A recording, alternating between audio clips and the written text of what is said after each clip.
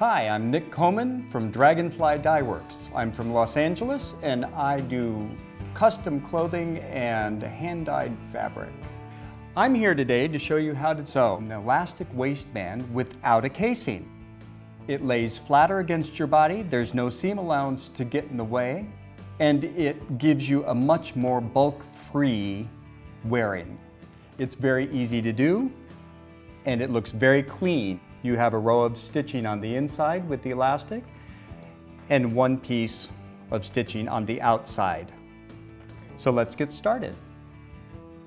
I use elastic that's either roll or non-roll, and you can go from a very narrow width, this one's about, say a 1/4 of an inch wide, all the way up to 1.5 inches wide. And either of those and anything in between will work for this particular application. Now let's talk about how much elastic to put around your waist. Oftentimes it'll tell you in the patterns how much elastic to cut, but I think doing it to a personal measurement is much better. So what you're going to do is you're going to first stretch the elastic to get a little bit of stretch into it, because that's going to get a little bit of the stiffness out of it that comes right off the bolt. Then you're going to loop the elastic around your waist so that it's snug but not too tight. And then you're going to mark where the end of the elastic comes to the other piece.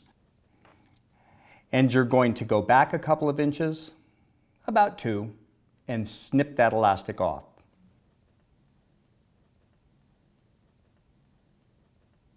Now you have a piece of elastic that is custom made to your waistline. Now what we're going to do is we're going to sew it onto the fabric. You can do this in the flat or you can do this in the round.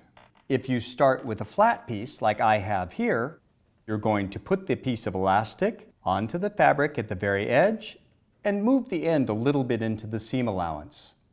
If you're going to be doing this in the round, you're going to join these two ends together first by stitching across them several times. This will be the back of your garment. So we're going to just go ahead and pin this. Now the secret to this particular technique is not using too many pins. What we're going to do is pretend that we have a waist notch marked, and we're going to scooch this over here. You're going to divide your elastic into, I usually do quarters, and you're going to divide your garment into quarters. And then you're going to match the quarter marks around the circumference of your garment. Then you should be able to stretch the elastic all the way out, and the fabric should stretch all the way out with it. If you don't have enough elastic for the amount of fabric you have, you may have to go up on the elastic or see if there's a little extra ease that you can take out of the waist of your garment. So let's stitch. Now I know this is going to be uncomfortable for a lot of you, stitching without pins, but it's easy, really. For the first step, I'm going to get my elastic under my presser foot, and then I'm going to switch my machine to a zigzag stitch.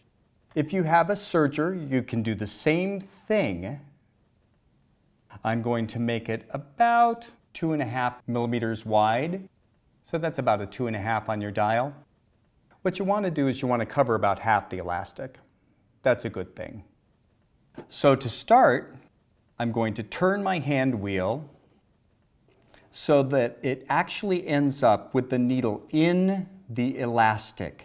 And in the down position, I'm going to increase my stitch width just a touch. I'm going to hold my fabric at the pin and I'm going to stretch this back. I'm going to grab it with my left hand and grab right in the middle here, because you don't want to try and sew too much at once. So you're going to grab in the middle and then use this hand to help guide, and then when it comes out the other end, you're going to grab it. So let's start here, find my foot pedal, and I'm going to stitch. I'm going to take my pin out, And I've got my thread tails back here, and I'm just going to start stitching. Now you can see my needle is going to go off the edge of the elastic, and I have the fabric just about, I don't know, 1/8 of an inch along here. And I'm going to stitch. And you might be able to see this. My needle is just barely going over the edge of that elastic. And see how I'm holding in back and holding in front? That's keeping a tension on my elastic so that it maintains the stretch. Reposition our hands. So see, they're going to just do that all the way around. So we're just going to go to the pin.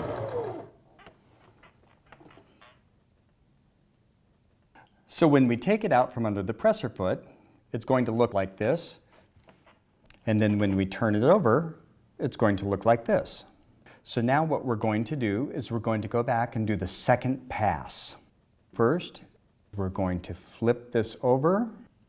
And if you have started with the elastic and the seam allowance, you're going to make sure that you leave the seam allowance free when you're stitching this. So I'm going to go back to a straight stitch now.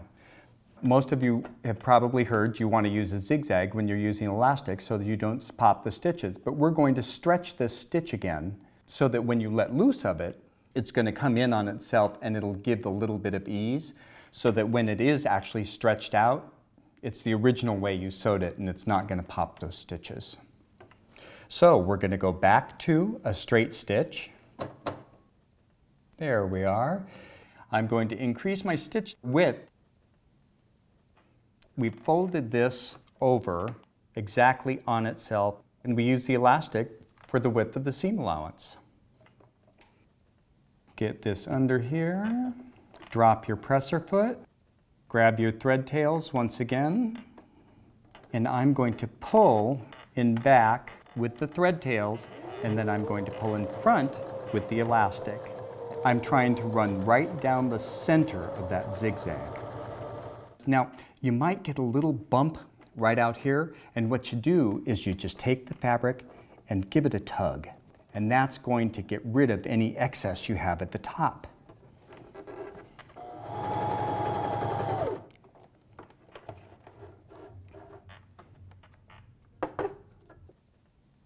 Now, you have a wonderfully stitched waistband that will lay flat against your body and not have any bulk from a seam.